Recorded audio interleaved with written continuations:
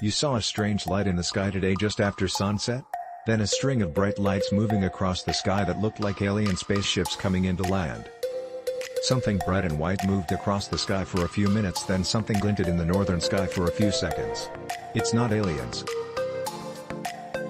What you, and millions of others, keep seeing and getting slightly confused by can look spectacular, but they can also be explained by one of three things, two of which can only be seen so clearly this month and next.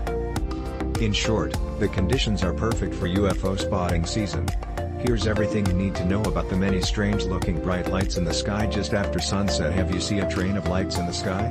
It's an incredible sight to see, but one that's only visible when conditions are right.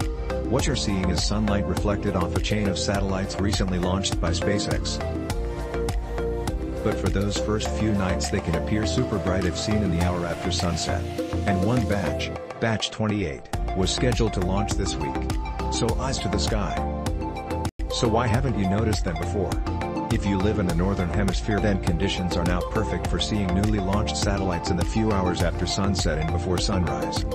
That's because the sun doesn't dip all that far below the horizon at this time of year, so satellites in orbit glint more often, and for longer, as they catch the sun. As starlings spend more time in orbit, they separate from each other and raise their orbits, becoming virtually invisible.